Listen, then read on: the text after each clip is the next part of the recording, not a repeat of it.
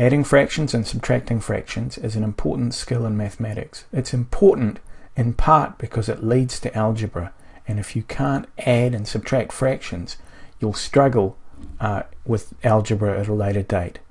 So it's a good idea to learn the basics now. Today we're going to look at adding fractions of the same denominator. So let's have a look at what we've got here. We're adding 1/4 and 1/4. Now we've put the answer down the bottom. It's in fact 2/4. How do we do it? Well, the first thing to note is that the denominator down the bottom, the 4 at the bottom here, which I'm circling, doesn't change. It remains the same.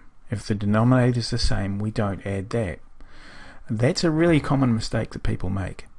The other thing to note is that we add the top line, okay, or the numerator, and 1 plus 1 equals 2.